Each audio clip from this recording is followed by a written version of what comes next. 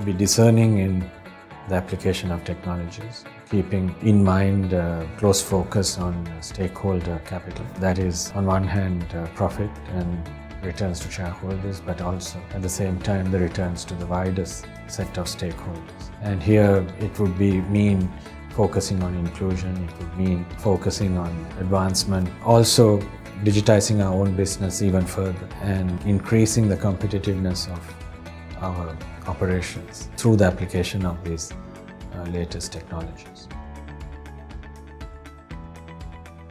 2019 was a very impactful year in terms of what we were able to deliver to the markets in which we operate. Digitisation on one hand, I think we transformed our customer interface in most of our markets in terms of appification or converting our customer interface from physical touchpoints only to physical touchpoints plus completely digital interfaces on the smartphone via app-based customer care, app-based interactions with our operating companies.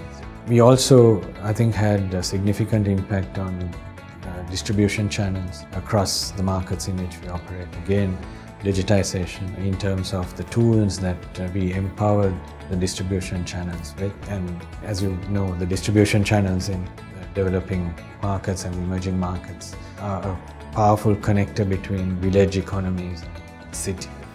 And here too we've, I think, succeeded in building very powerful digital pipeline between various levels of commerce in the countries we operate. So digitization overall, the journey into high-speed broadband, democratizing this product and also connecting consumers to the very latest of video technologies and gaming technologies and content.